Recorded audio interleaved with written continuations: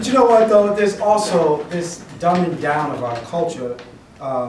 You know, it's like I always look at like Cosby, post-Cosby. You know, like suddenly, you know, like black actors were starting to work a lot more. I remember when I was a kid, like we'd run home like when somebody black was on TV. I remember when I was a kid seeing you on TV. Going, I ran home to TV too.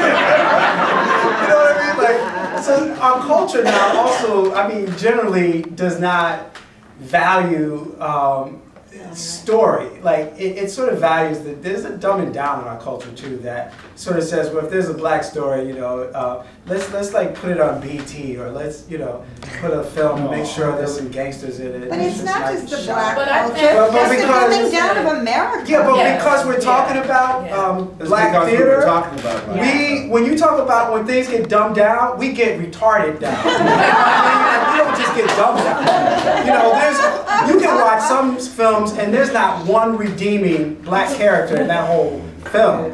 Do you know what I mean? Like you even audition for that stuff and you're like, wow, like I gotta really search for like the humanity of this character.